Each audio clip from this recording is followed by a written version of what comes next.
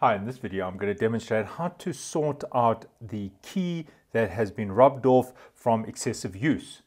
For example, this was the M, there's the arrow, the other arrow, and a lot of keys are wiped off. So I'm going to show you how to solve this problem. You can get these keyboard stickers on Amazon or eBay.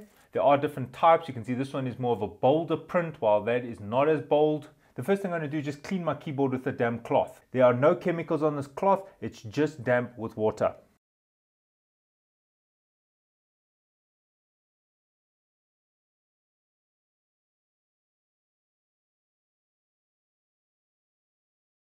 Right, the next step is to use rubbing alcohol. Here I've got a 91% or a 70%.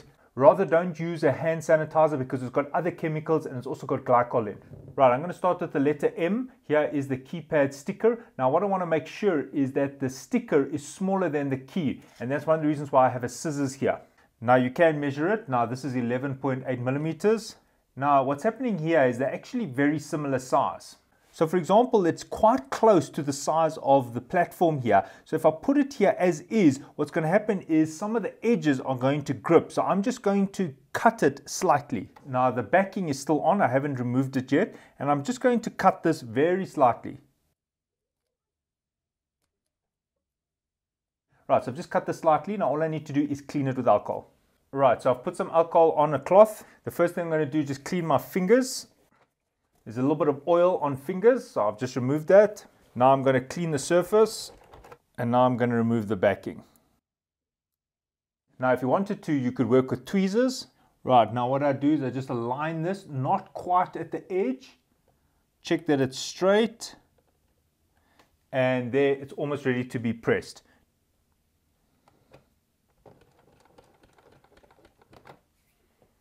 Now the reason I cut it is if I hadn't, it would have a lip here and it would catch. So you would find that the sticker would peel off. Right, now I'm going to do the arrows.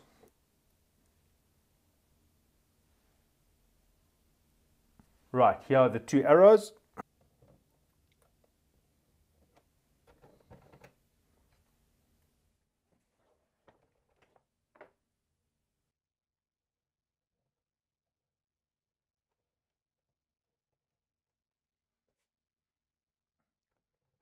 Right, once you've got it in place, just massage it. Right, with the H, the key is much bigger on this keyboard, so I don't have to cut it at all. If you've seated it skew, it's not a problem. I haven't massaged it in yet. I can just move it with my nail. And there you can see the H. Check it, and now you can massage it. Some keys have raised sections. You can see how on the F, I've cut around that raised section.